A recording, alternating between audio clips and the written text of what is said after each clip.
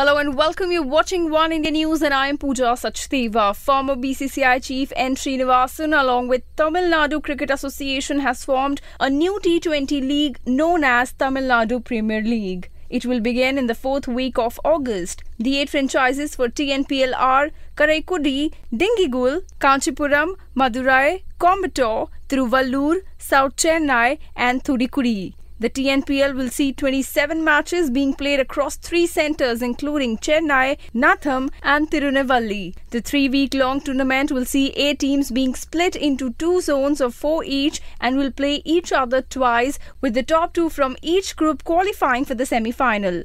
The winners of the TNPL will have prize money of Rs 1 crore and the runners-up will receive Rs 60 lakh. The semi-final teams will each receive prize money of Rs 40 lakh and the remaining teams will receive 25 lakhs. The TNC has earned a total of 33.51 crore in franchisee rights. That's all for now, but don't forget to click that button to subscribe us. You were watching One India News. Take care.